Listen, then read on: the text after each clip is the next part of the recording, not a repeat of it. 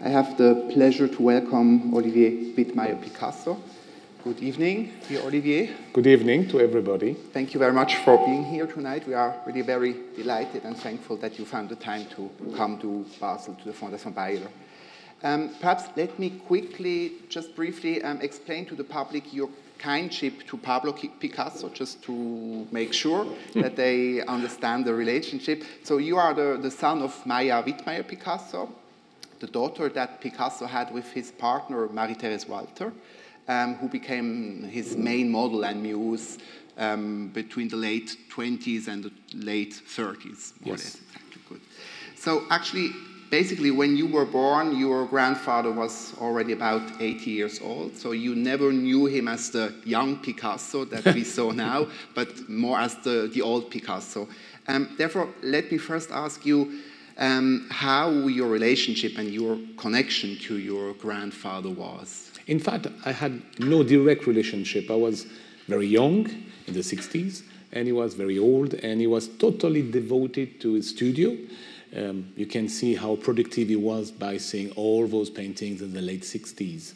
But I was lucky enough to have a vivid image of my grandfather because at home we had paintings, drawings, sculptures, and pictures.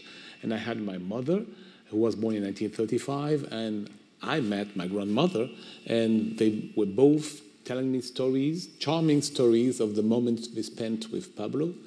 And especially my mother, because she's the one family who spent the most time with her father. And they could tell me stories about the moment they had in Paris.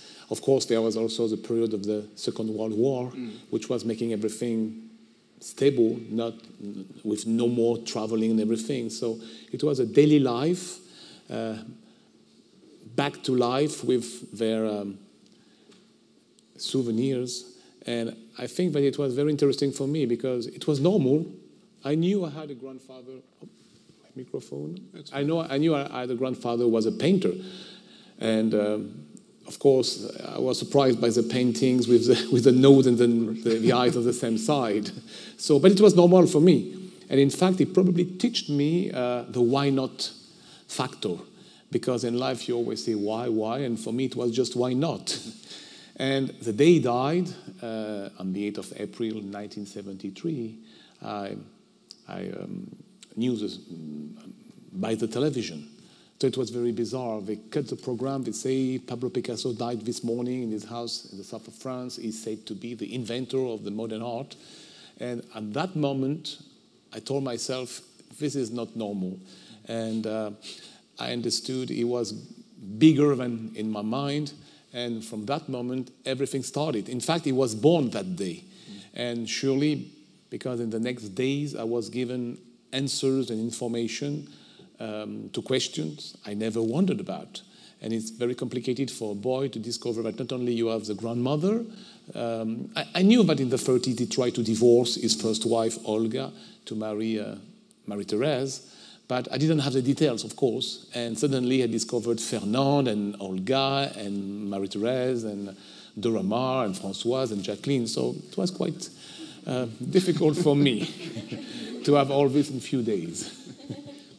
So basically, you never met your grandfather in person? No, and during the years after his death, I remember that Jacqueline, his last wife, was very kind to me, was asking Maya, why didn't you come to visit us in Vauvenargues or in Mougins in the south of France? And there was a rumor at that time that the gate could stay closed to visitors. And Jacqueline said, but never for you, Maya. And my mother didn't want to have any bad experience. And in fact, for what I know, from the middle of the 50s, Pablo was receiving a lot of people at home for lunch, for dinners, and a lot of requests from people, ordinary people, dealers, stars. And he was mad at Jacqueline for opening the door. So in fact, at the moment, she decided to say, Monsieur is busy. He cannot see you today. And this is how the rumor came up with a bad Jacqueline closing the door. But in fact, it was Pablo's decision. Yeah. Okay. Interesting. Yeah. So actually, now in the movie Young Picasso, but also in your recent book, this one, Picasso Portrait Intime, that was released last year actually, you are also the witness of your grandfather's life and work. And actually you even produced movies about him, if I'm right. Yeah. So how difficult or how easy is it to you to talk about Picasso as one of his relatives, and also to explain him as an artist and person, considering the distance and in the same time this very proximity that you have? I have a very special place, of course, having the benefit of the names, the stories, the fortune, artworks, and everything. So I have to be very cautious about what I learned and what I'm saying to people. And I have a lot of respect for students, art historians, curators, journalists who are much more specialized in art than me. So I had to study his artwork, probably through the reading of other books and through exhibitions like this one, which is absolutely unique. An exhibition like this one today in the Fondation Beyeler is something that you will never see again within 20 or 30 years. It's very complicated to organize. So I had a very special place because I knew about him from the outside and I already knew about him from the inside. So I had to make a balance between facts and analysis of his artwork, and the fact that I was in a position to tell the story from the inside, and especially because after his death I was old enough to follow the estate process, which was very complicated, but not complicated, and especially because France had missed Picasso. I mean, in the beginning of the 20th century, the collectors of Picasso were German, Russian, then the American people, and the French ones were divided about it, and especially the national museums. And probably in 1946, there were less than 10 artworks of Picasso in the national collections. And then it kept like this, probably because of his link with communism. So he was a difficult artist. And only one person had probably real image of the situation. It was André Malraux, the former Minister of Culture of General de Gaulle, and he knew Pablo, and they had conversations, and he knew that Pablo had many houses full of artworks, so he said the only thing possible for France to have Picasso artworks, which were very expensive, and Basel is known to be extremely famous for this kind of energy to buy artworks and to have a beautiful collections in Basel. He said that it was necessary to find a way to get a museum Picasso in France. And this is how the law, the Dation law, which makes people able in France to pay inheritance taxes and other taxes today with artworks.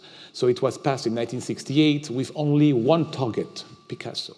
And he was the first artist whose estate was finalized with a Dation. And today you can see the Dation in the Museum Picasso in Paris, in the Hôtel Salé. And so my position was to follow up this process of the Dation in 1974, 1975, 1976. And I was even there when the family, I mean the heirs, the 4 children, Paolo, Claude, Paloma, and Maya, and Jacqueline, to visit the future Museum Picasso.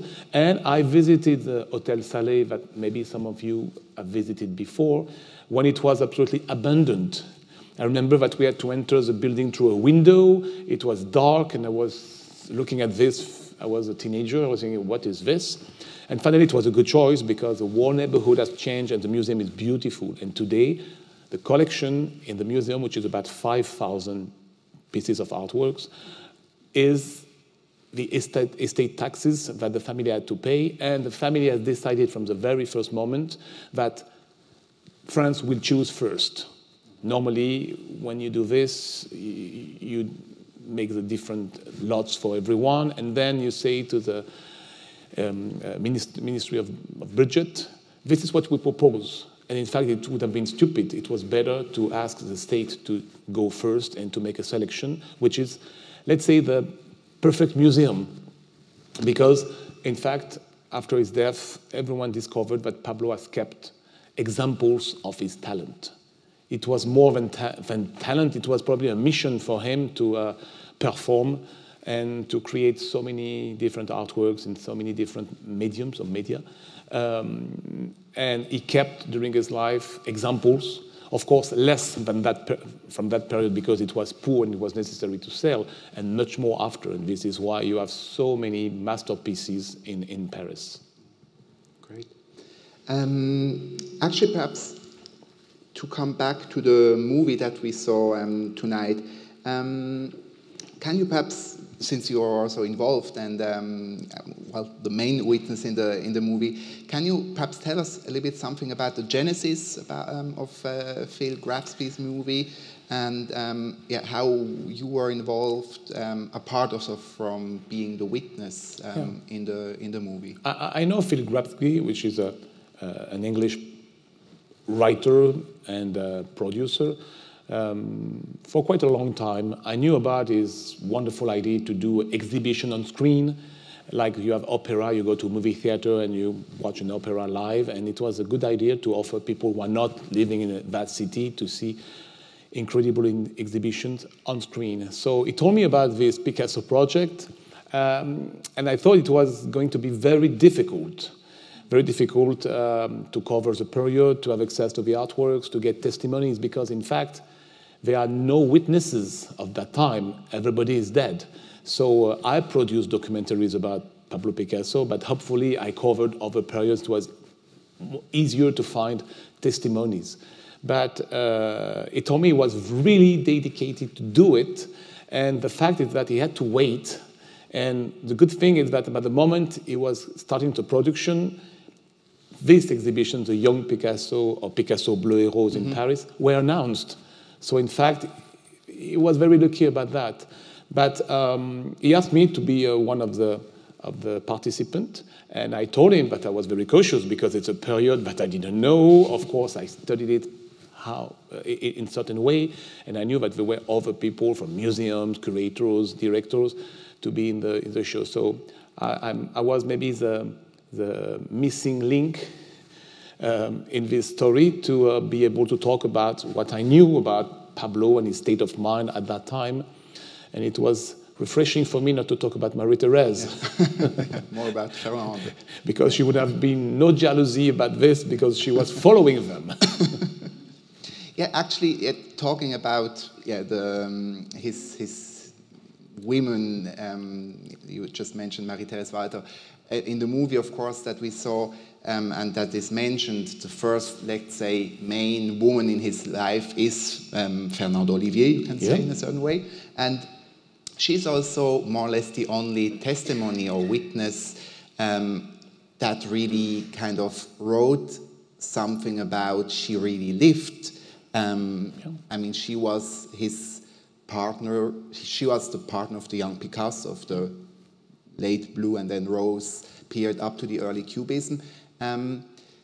Actually, her voice is quite discreet in the documentary, I had the impression. There are not so many quotations. I was wondering, do you know, she died, I think, in the 60s, late 60s or early 70s. Did Marie-Thérèse Walter, your grandmother, have connections to her, or your mother? Did she ever meet her? No, but I know that Françoise Gillot, I mean, Pablo and Françoise visited Montmartre, and apparently they saw her. Okay. I wouldn't say they met her, but they saw her.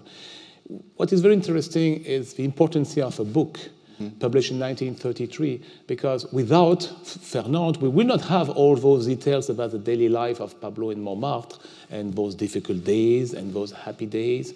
And it was the same process with the book of François Gillot in 1964. In the first situation, I know that Olga, his first wife, was furious about having a book from a former lover. And Jacqueline was also furious that there was a book about François Gillot. But without those books, it would have been impossible to know about Pablo's state of mind. And I think that it was a period when we didn't understand that doing something against the book was in fact helping the book to get a large coverage from the media. But the two books are very different. I think that the one from Fernand Olivier, who was roughly the same age of Pablo, it's more about love between two young people, and the book of François Gillot, knowing that they had something like 35 or 40 years time difference, was more the book of a student versus a master. So in both ways, in the content and in the form, it's very different. Yeah, that's interesting. That's true.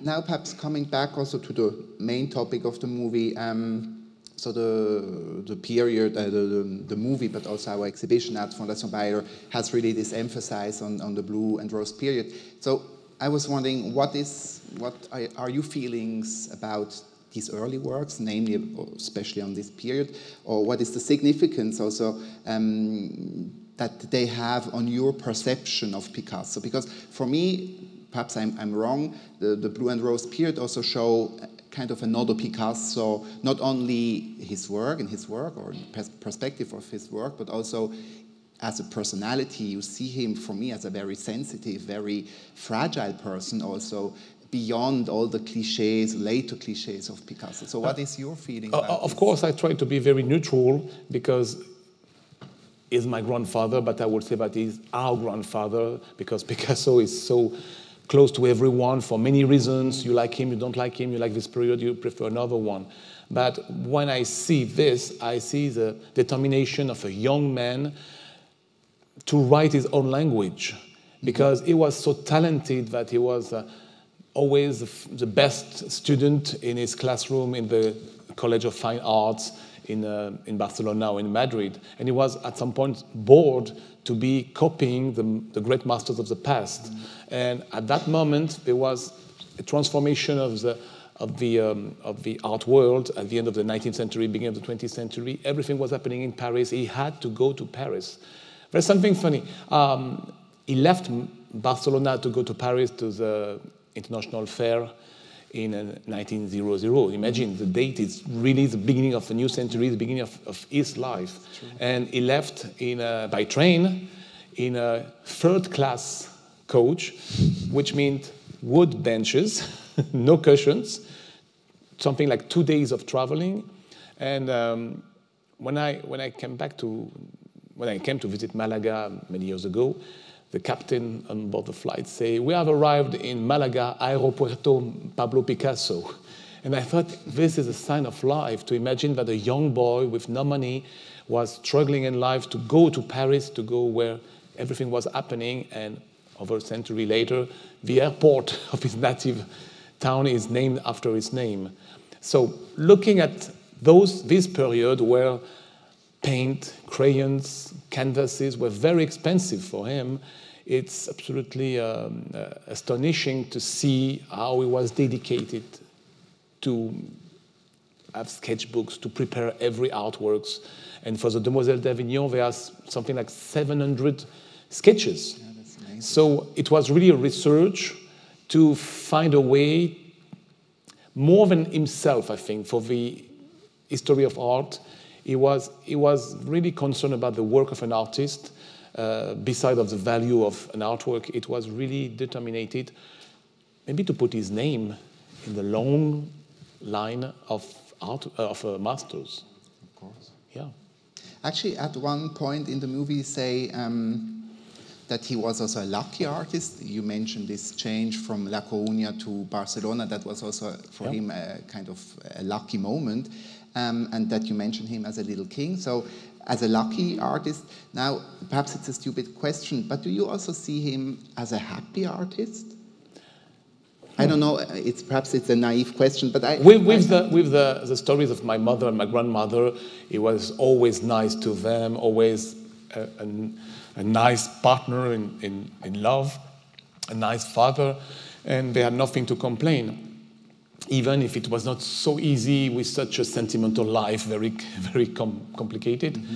But he was very concerned by the importance of his work. Mm-hmm. It was not a hobby. It was not a leisure. It was a work. And I think that his education in art was making this very serious. So he was very concerned. I wouldn't say sad, because I think that he was beside or over those human feelings. He was really in a kind of mission that the talent was given, but for a reason. And I wouldn't say that he was sad, he was just facing the reality. And in fact, he's not an artist of abstraction. He needs a model, he needs a person, preferably a woman, he needs an object, he needs a landscape, but he also, so, as he said himself, his artworks are his own biography. You can read his life through his works. And you have to imagine that he went through the 20th century with a lot of political facts. And if you consider 2 world wars, the civil war in Spain, the rise of communism, the fight, the Cold War, and so many artistic movements. And as it is in the movie, he didn't want to be part of a movement, because in the mid-20s, all the surrealist artists wanted to call him the chief, the guide, and he refused that. Yeah. He refused that, because he was probably performing a mission his own way. So he was not sad, but he was concerned. And I'm sure that he was not laughing every day. He was probably, even in moment of joy, he was probably thinking about something. He was also very passionate, of course. Yes. I mean, his life and his work and full of has energy. to do with passion also, in the good and in the less good sense. And full of energy. If you consider that he has been creating until the end, over the age of 91 years old, I mean, it's crazy. It makes me tired, because I see, what? How is it possible? Yeah, and probably this helped him to live long. Yeah, for sure. Yeah. Do you have, it's also a bit a banal question, but I like to tell it. Do you have a favorite painting in the exhibition? This is a question, but I think that Pablo Picasso... one of the many. Of course, I'm touched by the period of my grandmother, Marie-Thérèse, and all those colorful paintings that reflect a nice situation. But in fact, when I discovered with time all the periods and all the movements and everything, I think that I can find something at every moment. And in fact, with Pablo Picasso, it's very easy. If you don't like the pink, you have the blue. If you don't like this, you like this one. If you don't like Fernand, you like Marie-Thérèse. You don't like both of them, you like another one. I mean, it's a joke, but it's true. I think that there is no other artist who has been able to reinvent himself so many times. Yeah, from the beginning on, more or less. From the beginning. Fascinating. Yeah, I was fascinated by the very early works. Yeah. He was 7, 8, and then he was 12, 14 years old when you have Science and Charity. Yeah, that is amazing. I mean, he won a first prize in a competition. 14 years old. Wow.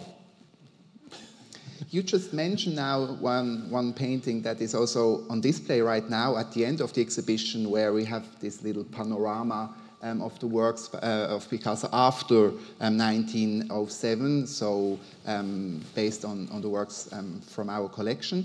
There is this very important painting, which was very also important to Mr. Beiler, the Sauvetage, from 1932, which is actually for which your grandmother, Marie-Thérèse Walter, was the model. And the victim. And the victim. And because she used to swim in the Seine River, and this is what happened to her, and so he was so touched and worrying that he made the painting. And how is it in general to see your grandmother, so many masterworks from the 20th century? You had a close relationship to her? Yeah, she was visiting us frequently, so I remember her. She was this blonde woman. Of course, she was older, but she was this blonde woman, and Pablo was the only man of her life. So it was not something difficult for her, especially because they kept a relationship through postcards for Christmas or for birthdays. So until the end, she had this little link with the acceptation of Jacqueline, checking the mail, of course. But I think that everything was just a nice souvenir until the end. And did you recognize her sometimes, or do you recognize her in the paintings? Oh, I mean, yes. Because it's like the essence. It's not the portrait of Marie-Thérèse Walter. It's like the kind of ideal of her. But you have a lot of classical drawings of Marie-Thérèse. That's true. Which was absolutely like photographies. Yeah. I mean, every period, Pablo was going back to his natural talent by being able to draw by memory, by the way, every person he was meeting. And he was not asking her to pose, very rarely. Or in this situation, he was saying, just close your eyes and let me do. Interesting. Yeah, often she's also the sleeping, the dreaming woman. That's right. She represents this side also. No, and you can see with every period a kind of, I mean, the man was probably upset about the situation and moving to something else, and the art was benefiting of the situation. Great. I think perhaps we can ask our public for questions. I would open, let's say, the conversation to you. Is there any question to Yes. Olivier Picasso? Yes, I have two questions. Actually, the first one you already nearly answered about his personality, because he was such a hard worker. You can imagine when you're so passionate that maybe you're not so nice with the people, but you said he was very nice and always... Not always, because I speak about my situation, but... sorry. No, yeah, so you already half answered, let's say, but yeah, it was just I'm also not a specialist in art, but I was just imagining, because I have artists in my family, especially my son, and I mean, they're sometimes so much obsessed with, doing better and better and better that it's very hard for people around, so I was just wondering... Oh, it was probably difficult because he was someone free. So he was probably in some situation not considering the other people's feeling, and because he had something to do. And of course, because we speak about women, but we speak also about relationships. So there were moments of being in love and moments of running away. Yeah. And I think that the period of the 20s is very complicated. In fact, he was famous in the world of artists and art dealers. He was living a very bourgeois life with Olga. She wanted to recognize herself, so this is why we have those beautiful paintings of the 20s of Olga, which shows that Pablo was a great portraitist, we say in English. Yeah, absolutely. And, but the situation was not the good one for him. And by 1925, he was tired of the high life of a high society in Paris. And he was blocked. He was Spanish, and they were married under the Spanish law, so they could not divorce. Divorce did not exist in Spain. Oh, right. And it was really like being in jail, according to what I've seen and read. But in 1927, in the Galeries Lafayette, he met my grandmother, and it was probably a rebirth for him, even if it has to be secret. She was 17 only, and she didn't know who was this Picasso. So for sure, in 1935, when he tried to divorce, it was a complicated situation. And it's very interesting about the society, because he wanted to divorce to marry Marie-Thérèse, who was pregnant. But at the same time, Olga Picasso didn't want to be a divorced woman. And it's the same for all of us. You remember that until the 70s or 80s, it was complicated for the reputation of a woman to be a divorced woman. And whatever she could get half of his fortune, and probably a lot of artworks, she didn't want to divorce. So she tried everything not to divorce. And the General Franco came into power in Spain and abolished the divorce. So Pablo could get only a legal separation. And he kept his artworks. She remained Madame Picasso until her death. It's interesting to see that Pablo's life has been exactly the same situation as the society in the 20th century. That's interesting. It's very interesting. And so there were moments of happiness and moments of fight. And it was the same for every person, like for all of us. I mean. And then my second very quick question is about his early success. So in the movie, if I understood correctly, he kind of became successful at the end of the Blue period, right? In 1905, he was noticed by collectors, and especially by Gertrude Stein, who introduced him into the Parisian artistic scene. Pablo had been very impressed by the success of Matisse in 1905, and he wanted to be, he said that, I think, he said, I wanted to be Matisse and I became Picasso. Yeah. Yeah, and therefore my question was, what do you think was the reason or the reasons for him being successful even before he became so special, let's say? Oh, I think that as every artist, he wanted to be recognized as a talented artist, and he was giving real value to art. It was not like in the 19th century when most of the artists were producing for aristocrats, royals, and bourgeois, and it was no more into the spirit of decoration. And at the end of the movie, someone, I think the creator of the MoMA, is saying that he had changed the perception of an artwork. He was giving the visitor the power of imagination. It was no more like a representation. Maybe the impact of photography has killed this necessity to paint, to represent things, and now we were moving to another kind of feeling with painting. Thank you. So maybe another question, aussi en français, by the way, if you prefer to Oui. ask it in French. I know the people living in Basel are very involved into arts. I hope so. You have a beautiful Kunstmuseum. Yeah, yeah. Beautifully renovated. You have the Fondation Beyeler. You are very lucky. And you have Raphaël too. We are very lucky to have the support of many important people, and yeah, I think perhaps we can close at this point. Yeah. Question, si vous avez bien compris, vous n'avez jamais connu votre grand-père? Non.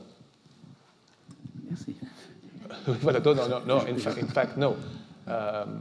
Donc tout ce que vous savez sur lui, c'est au fond à travers ce qu'on vous a raconté, la famille, son flux. Do I speak in English to answer? En français. Si. En français? Oui. En français. He asked me to speak in English. Non, mais c'est bon. Là, on peut faire une exception. La situation est peut-être particulière parce que, comme j'étais nul en dessin, j'ai retrouvé une fibre artistique à travers la production, à travers les chanteurs, les gens de télévision. Je suis allé étudier le droit. Et le droit m'a beaucoup aidé à comprendre la vie de Pablo Picasso, en retrouvant beaucoup d'archives, en allant chercher des documents sur sa vie personnelle, à beaucoup d'éléments que je raconte d'ailleurs dans mon livre. Mais ça m'a aussi appris à être très prudent avec ce que je lisais ou ce que l'on me racontait, et d'aller vérifier les choses par la lecture, par des témoignages croisés. Et ça m'a permis, je pense, de ne pas me tromper, puisque je n'ai jamais eu aucune critique sur ce que j'avançais. Et je dis que nous, sa famille, nous avons bien sûr le droit de nous exprimer, mais quand il s'agit de parler de sa vie ou de son œuvre, il faut être très très fidèle à la réalité, par respect pour ceux qui ont analysé son œuvre, par respect pour ceux qui ont été les témoins de la vie de Pablo Picasso. Et puis, parce que quand on est dans une famille, on a tendance un petit peu à enjoliver les choses, à oublier. Et d'ailleurs, je parlais des livres tout à l'heure, le livre de François Gillot qui s'appelle « Vivre avec Picasso », c'était un tabou. Moi, j'avais toujours eu le sentiment qu'il fallait surtout pas, ce livre était absolument...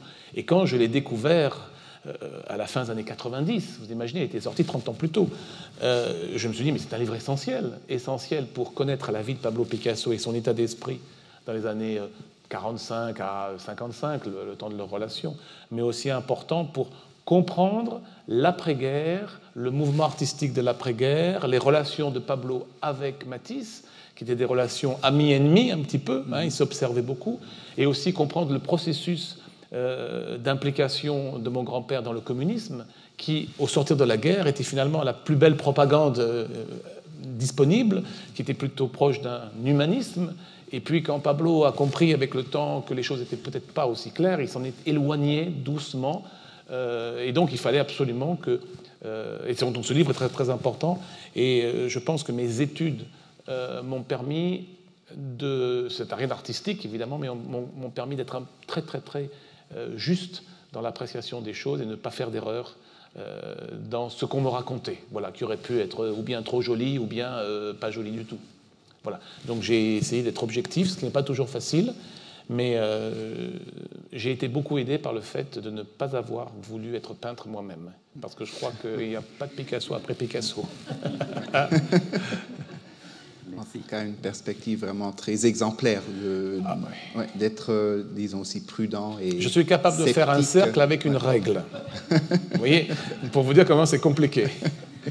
Maybe one last question, une dernière question. Well, in that case, non. Thank you very much again, Merci Olivier, beaucoup for having taken your time. It was really very interesting. Merci beaucoup, and thank you to the public. Merci à vous.